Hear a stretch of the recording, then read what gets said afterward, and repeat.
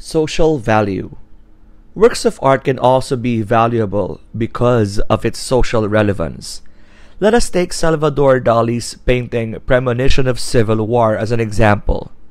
Also known as Soft Construction with Boiled Beans, this painting represents the wicked nature of the Spanish Civil War. The image, something that resembles a monster, seems to be self-destructive, which is in direct congruence to the nature of the Civil War, or any war for that matter. Dali's work became one of the ways for the society to realize that in war, everyone is a loser.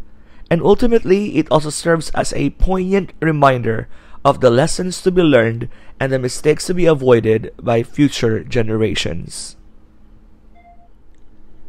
Religious value. One of the most famous sculptures in the history of art is Michelangelo's La Pietà, and even though shrouded with great mystery and controversy, its significance in art, and more importantly in religion, is unquestionable.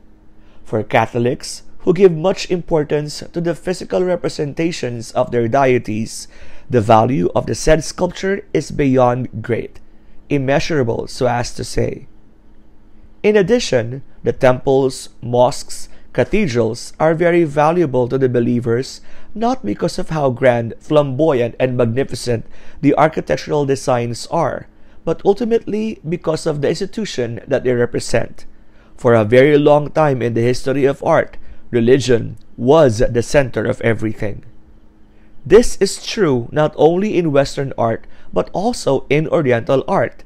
In some reliefs found in India, Hindu deities were very common. The same is also true in other Asian countries like China, Japan, Thailand, and Cambodia.